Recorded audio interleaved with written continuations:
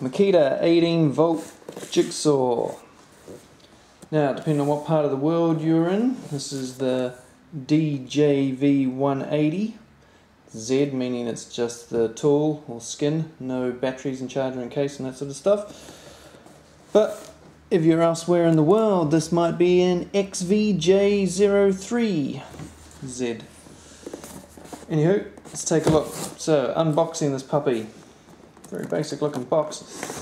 Let's have a look. Usual guff.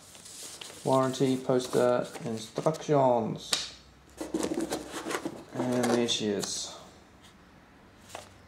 Already I can feel that's quite heavy. What else we got in here? Some blades, 6.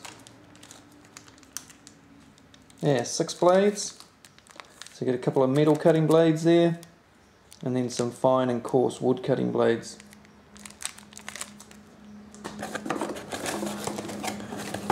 And that appears to be it. Not a lot.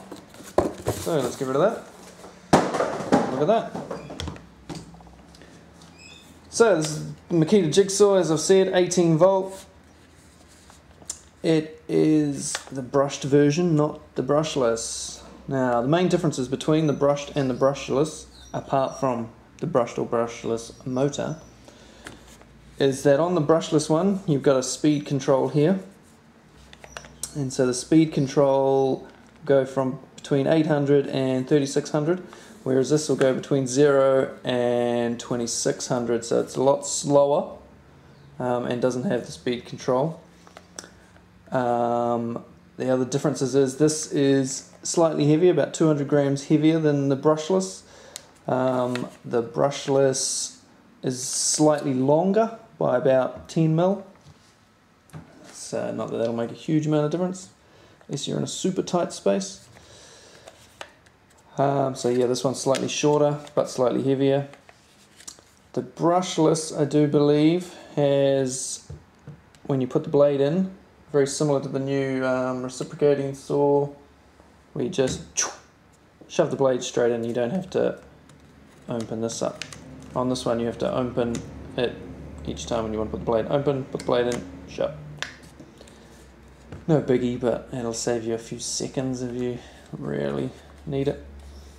Okay, anyway, let's have a look at the features of this particular tool. Oh, one of the other things that the brushless does that this one won't do, the brushless, you can have it as a soft start.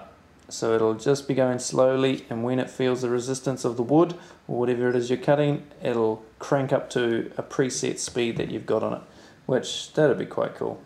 Bit better control.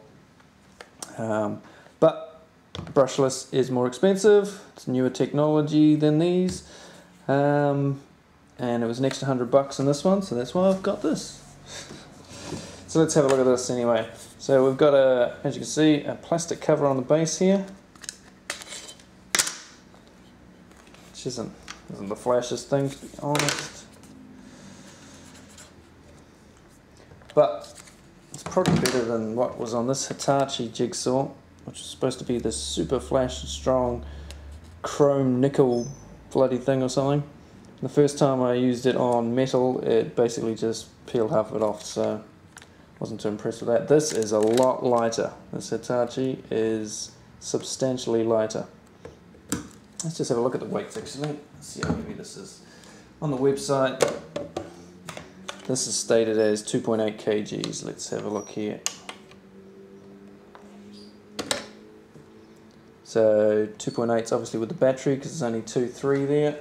I'll chuck on a battery, and we're up to 2.9. Yeah, just over 2.9 kgs. That's pretty heavy. It's pretty heavy. So 2.9 kgs with the battery. The Hitachi, oh, it's going to be a lot less. With the battery, 2.4, so 500 grams less. And these are heavy batteries, so without the battery, look at that, she's only 1700. So that's a lot lighter. 1700 grams versus 2300. 600 gram difference there. It's quite a lot. This is quite a light beast now, I'm realizing. compared to this, that is quite heavy. This feels a lot more solid, a lot stronger. The base and everything feels a lot better. I think overall it's a better build than this Hitachi is. Time will tell, of course. Trigger, pretty basic, 2-finger trigger there. Got a lock on and off. Just the trigger locks. So put in the on the bottom here, you've got a splinter guard thing, which I don't think I'll use too often. I mean, the first things I use, I'll probably end up smashing that, so take that out. But keep that if you're doing fine stuff, laminates and things, and you want to try and protect them as much as possible. So what else have we got? In the back here, we've got a tool. This wee Allen key is for adjusting the base. Whack her in there, if it fits, and then you can adjust the base. So if you want to do angled cuts, slide backwards and forwards and side to side like so. You want to do some mean angles. Miters, so you can miter with it. Take that back up.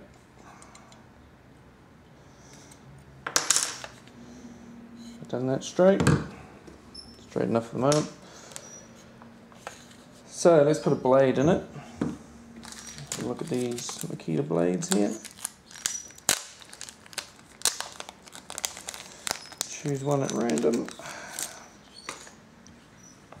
Okay, so on the brushless you'll be able to just poke that straight in there, but as you can see, can't do it with this model. So you need to flick that open. And then you need to drop your blade on the ground. Let's grab another blade. So if you have a look, you can see there. See that opening and closing? It goes from a short slot to a wide slot. So when it's on the wide slot, that's when you bung your blade in, of course. In like so, let go, and she's locked in. Pretty simple. Much better than the one on the Hitachi.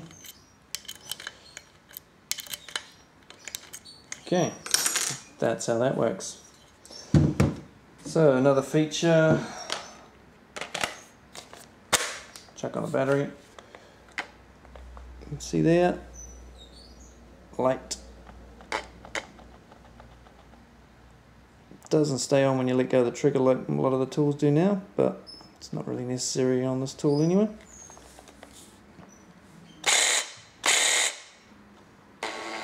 You get a variable speed trigger.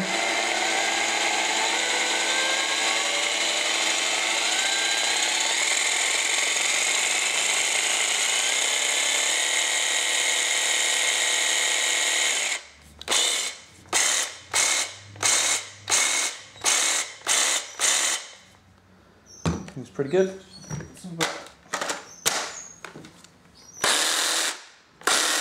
Much quieter than this.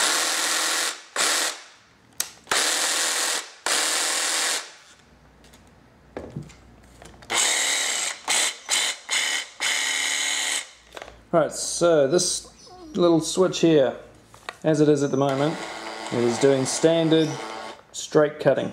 Blades just going up and down, and that's good for cutting fine stuff, laminates, fine plywood, metal, stainless, that sort of thing. If you want to crank up and really power through your timber, you just want to rip through some stuff, or you're just cutting up stuff that's not quite so important to have a nice finish, you can dial this dial here, and that puts an orbital action into the tool. So right at the front, no orbit, and then a little bit of orbital right up to full orbital. So if you have a look at this little wheel here, you'll notice, you won't because there's no blade on it. I'll have to put a blade in.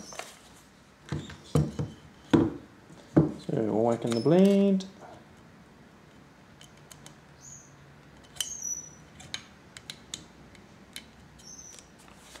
Notice that is now swinging.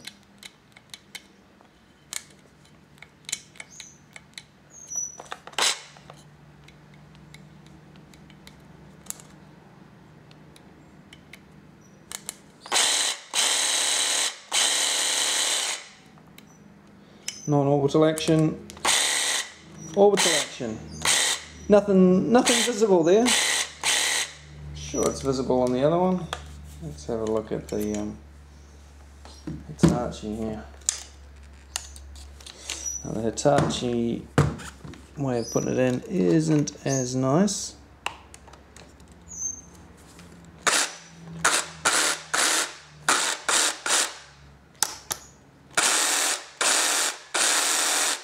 You can't really notice it much on that one either. You can see it is vibrating back and forth.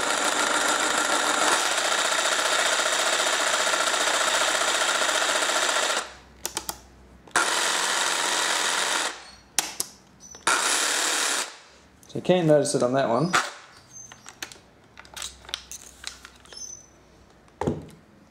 Strange I don't notice it on this one. Maybe it's only kick in if there's pressure applied.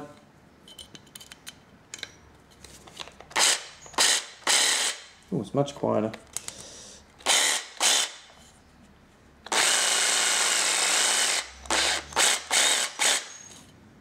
Interesting. I have to go do some cut tests. So, I've had a look at it now, and another interesting thing actually about this that I've just noticed. Take that out. I'll flick this off. Now, this will take all the star batteries, so all the new 3, 4, 5 and 6 amp hour batteries. So yeah, if you look on here, you will see that it is made in the United Kingdom. So you don't see that on too many tools these days. So that is made in the UK. The Makita orbital sander is also made in the UK, I know that. Most of them these days are of course made in China. So, there she is. That's the DJV0180Z. It doesn't come with a rip fence. The rip guide used for running along the edge timber to get a straight cut, or for making circles. They don't give you one, the buggers. Cheapskates. Cheapskates, cheapskates. Anywho. Such is life. I've got a few of them down the garage, so it won't be a problem. Right. Thanks for watching, as usual. I guess I should go put this to the test. Go cut a few bits of wood. Haven't got a brushless one to compare it to at the moment, but I can compare it to the Hitachi one, which I've never really liked, to be honest. Trying to cut circles and things with that has just been a dog. And I've had so many problems with it jumping out of the guide here, and yeah, never been all that happy with that. It's probably been my least favourite Hitachi battery tool. Hopefully this Makita makes me a little bit happier. It's a little bit more powerful, a couple of hundred more strokes per minute. Did I say strokes per minute earlier? Did I say RPM? Anyway, strokes per minute. So, look out. So I'll go give her a test and see how she cuts.